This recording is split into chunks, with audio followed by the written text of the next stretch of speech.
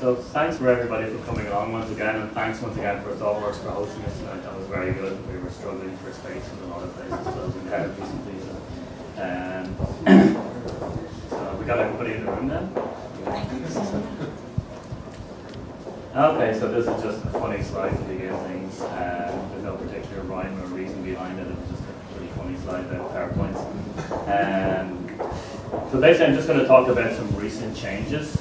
Here's another funny slide that doesn't really come into any context, but just around stuff that we're doing with 3.3 and some other versions, just to like gain more traction in the whole big data area, not just in finance, but in other industries as well. So basically, what I want to do is I want to do a quick recap of version 3.3 because we didn't quite cover the user group meeting back in April. And it kind of went live then in about June. So I just wanted to go over some simple stuff. Most of you probably know this already, but I just want to make sure it gets inside everybody's head and hopefully, gives you more of a compulsion to actually upgrade to version 3.3. So one of the first ones is the new function reval, or -24 bang. So that's read-only evaluation. So essentially what it will do is you can put it inside the message handlers and just say evaluate it as if it's the -b0 flag is always on. So then you can have like a super user who just has regular access, and then just every other mere mortal has reval access. So that's proven quite popular. It should make things a bit better from an access and authentication viewpoint. And then the next one then is just stuff like average, sum, by, distinct, define. That's better about 10 times if you're, specifically if you're working with G and H, so fluid and short integer.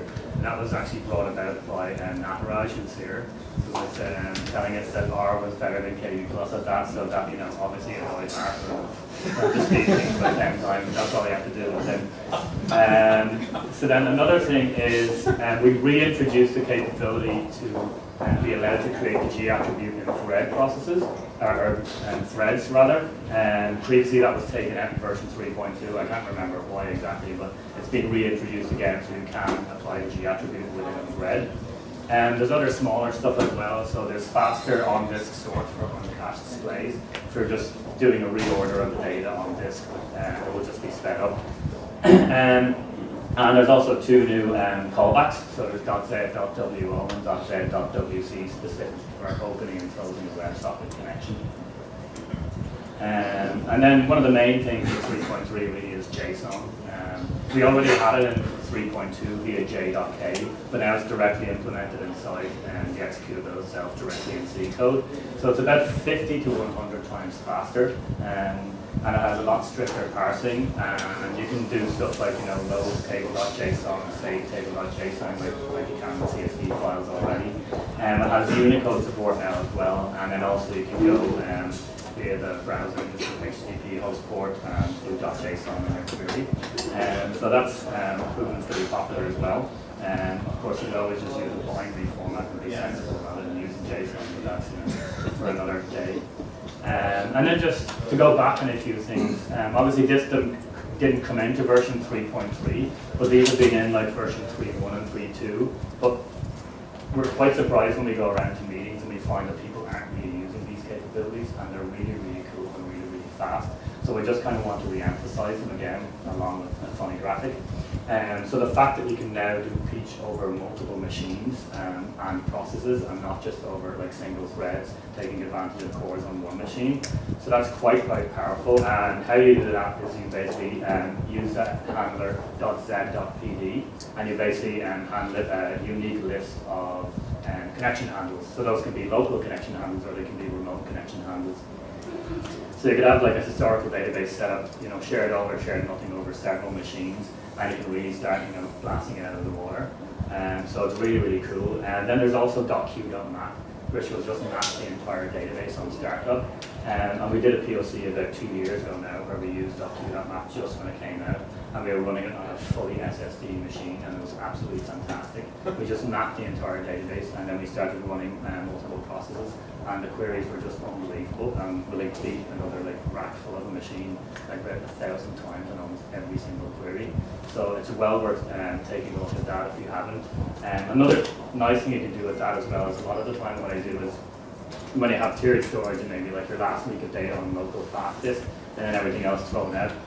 on slower and compressed, I'll typically use .q.map with .q.view to just give it the last week's worth of data, and then it can give a really recent historical fast database for people that only care about the last week's worth of data. So that works really cool on that as well. And there's also -20 bang, which is just, you can just put that before a query and it will just map the data without actually loading it in, so you can just prepare it for when you're loading it in on demand later. And then there's some new staff. So we have hired Mark Sykes over in London. So a lot of you might know Mark. He's worked with several different banks using KV Plus over the years, and he has great skills in terms of implementing high-frequency trading systems built on top of KV Plus. So I believe his title is Global Market Strategist, and he's going to be helping KX expand both within the finance domain but also in other industries as well, and he comes with great caliber. And then we have this guy over here, who's somewhere in the room. There he is down at the back, Jamie O'Mahony, all the way from Cork, Middleton, just outside Cork. So this is him in Chicago last week, doing the most tourist thing on earth, just so he can put it on his Tinder profile. It worked though. So he's based in the New York City office with us, and he studied at UCC in Cork. As he says so often, you can't spell success without UCC. So. And this is just me in the office with some servers that we're playing around with, and we just want to kind of convey the effort that we're doing, a lot of research and development, and we're constantly trying to make things faster, and I just wanted to show off my new sneakers as well. And so, on that point in terms of research and development, we recently just made 3.4T available, and so T is for test. And we thought this demographic might be good for Jeff Barber, seeing as he's going to be releasing Q4 models very soon. So yeah, in terms of 3.4T, there's not too many additions yet. There's a small few things under the hood, but one of the most interesting features is now we have the ability to support Unix domain sockets. So that just means that if you're doing, like, say, checker plant or CEP style work and TCP/IP, you can use Unix domain sockets rather than just using native IPC. And typically, these are some queries that we ran actually on a client machine, and the client came back to us with these performance improvements today. So you see, for certain types of calculations, we're getting a 50% performance improvement. So hopefully that will drive down the latency in a lot of your calculations. So rather than doing backtick host and port, you just use backtick Unix and then the port. And obviously it's only for local to local, so it's perfect for something like a ticker plant style architecture with several different CEP engines running underneath. So that's new, and that's been brought into that. And then we're also having support for pipes as well, and we're going to try and improve that so you can start piping data directly in. So one simple example that we've been playing around with is actually just, say, unzipping the noisy TAC file directly into KV Plus, rather than actually unzipping it and then loading it into KV Plus. So that will be an application that we're going to do a little bit more work on. And then there's some other minor little bits and pieces there, but it's available, and we do recommend that people download it and test it and give us feedback. And also as well, we're kind of leaving it out there for people to suggest features, what you'd like implemented. Obviously, if you suggest making improvements to the debugger, we'll just laugh at you. But every other suggestion will be gladly received. So yeah, if you just want to talk to me afterwards or just send us an email, we're kind of looking for people because it's the customers that drive the new upgrades, etc. As we see with Nataraj with the 3.3 improvements. So, then coming soon, a nice little announcement this evening is QODBC 3, and so it's going to be made available in the next couple of days. So it's basically, obviously the ODBC driver that we have already isn't compliant for ODBC version 3 and above. So now this will be made available. It will just be a w64.exe. You'll just install it.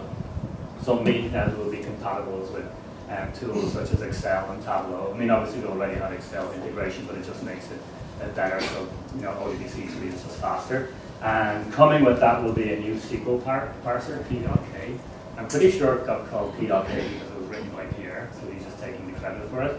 And so that will just prove and give better SQL support. So if you're just writing native SQL queries rather than just using the F.K that's already there, we'll get further SQL support for that. So it's still kind of a work in progress. We've tested it with a few customers already who use like Tableau, etc. And they've reported back everything looks good. So we'll probably be releasing it. We thought we were going to release it today, but it might even be up now. So if you go to kx.com/q/w64 and check if it's in there. this will be there sometime this week, we think, anyway. And then the final piece of news is KXCon 2016. So we'll be having a conference. It will be somewhere in the greater New York State area, and it will be likely in May of next year, and we'll be announcing more details. We've got a venue pretty much sorted. I'm not going to tell you those just in case it falls through nose like an idiot. So. But we're going to have a lot of speakers. It's going to be like a 2-3-day thing. I think we're going to have a lot of fun. We'll have a lot of activities as well.